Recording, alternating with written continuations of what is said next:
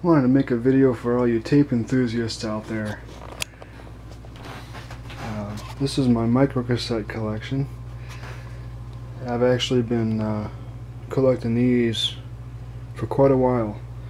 I think for about 20 years now I've been keeping a journal on these things. Ever since I was little I've liked to keep a journal, but I never liked to write much.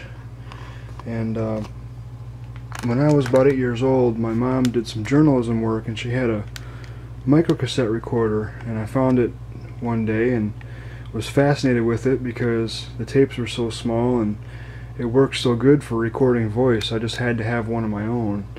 And a few years later I got this very recorder here, this Olympus Pearl Recorder S921.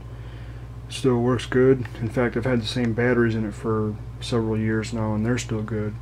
I just used it a couple weeks ago. But anyway, my oldest tapes are in this safe here that's been in my closet for a long time, and I just now pulled it out to have a look. All these loose ones here were stuffed on top, but I don't know about you guys, but I'm one of those people that really enjoys looking at the different types of labels on records and tapes and things like that. The ones I remember the most from when I had this recorder as a kid were these silver and red Sony tapes from the early to mid 90s. And then later on down the road they got these black, white, and red labels.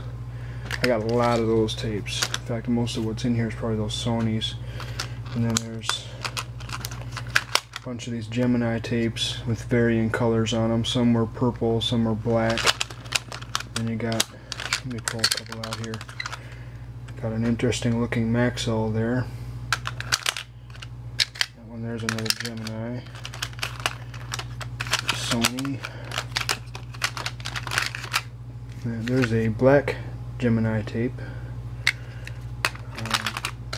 Put that back in there. Got a whole bunch of these Olympus tapes. I don't know why I've always been so fascinated with the different artwork on, especially on tapes and records. Just the way the different labels look. I would always go out looking for any type of tape that I could find that had a different label on it, because it was just really fascinating to me.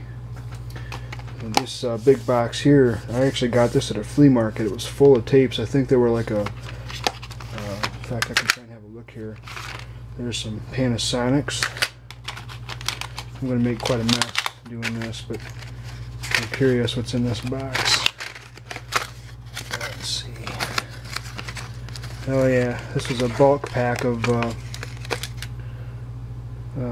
Norelco tapes.